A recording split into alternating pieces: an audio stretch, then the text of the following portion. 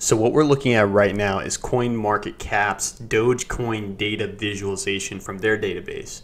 And what we're going to do is we're going to ask for permission to CoinMarketCap to get access to their API, which is just going to let us get this data so that we can turn it into our own visualization.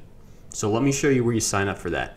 So this is on CoinMarketCap.com, and if you go over to pro.coinmarketcap.com, you will be able to sign up for their API. So go ahead and put in this information, and then this will allow you to go ahead and get your API access token. And that token, all that means is that's a password that allows you to get the data from the API. So nothing fancy, nothing complicated. Sign up for this account, and then we'll move on to the next step. Also, for more clarity on where to go, you can go to coinmarketcap.com/API and then click on this blue button right here in the middle of the screen. And after you sign up, all you should have to do is go to your email and just hit verify my account to verify your account so that way you can get in.